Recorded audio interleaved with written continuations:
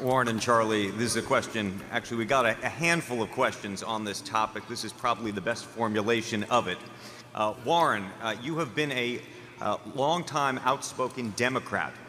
With all the talk about socialism versus capitalism taking place among Democratic presidential candidates, do you anticipate an impact on Berkshire in the form of more regulations, higher corporate taxes, or even calls for breakups among the many companies we own if they were to win?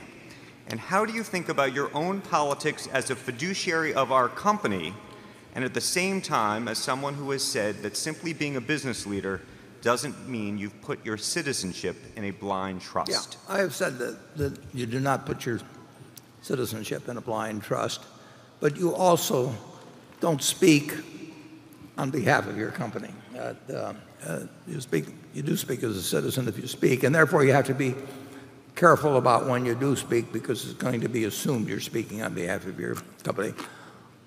Berkshire Hathaway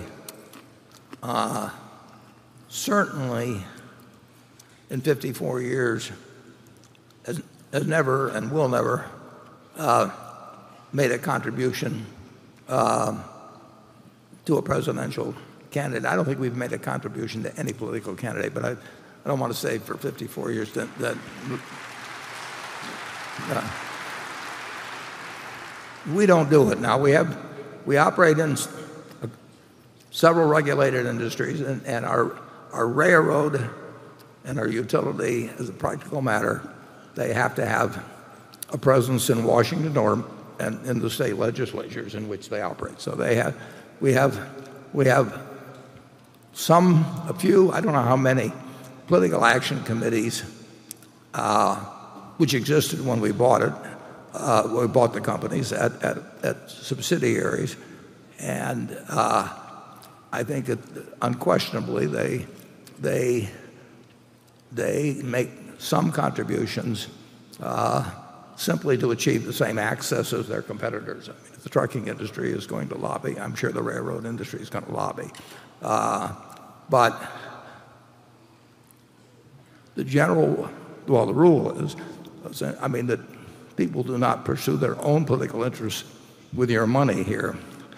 We've had one or two managers over the years, for example, that would do some fundraising where they were fundraising from people who were suppliers to them or something of the sort. And if I ever find out about it, that ends promptly. But my position at Berkshire is not to be used to further my own political beliefs, but my own political beliefs can be expressed as a person, not as a representative of Berkshire,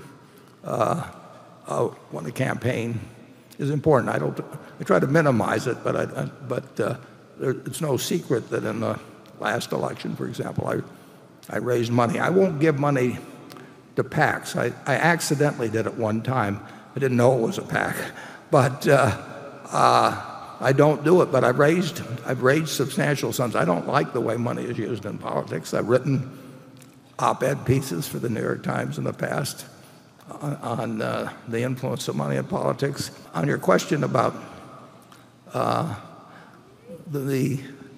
will just say I'm a card-carrying capitalist, but I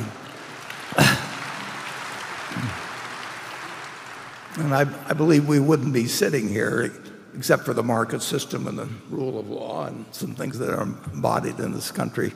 So you don't have to worry about me changing in that manner, but I also think that capitalism does involve regulation. It involves taking care of people who are left behind, particularly when the country gets enormously prosperous. But beyond that, I have no Berkshire podium for pushing anything. Charlie?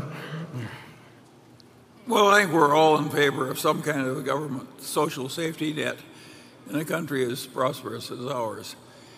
What a lot of us don't like is the vast stupidity with which parts of that social safety net are managed by the government.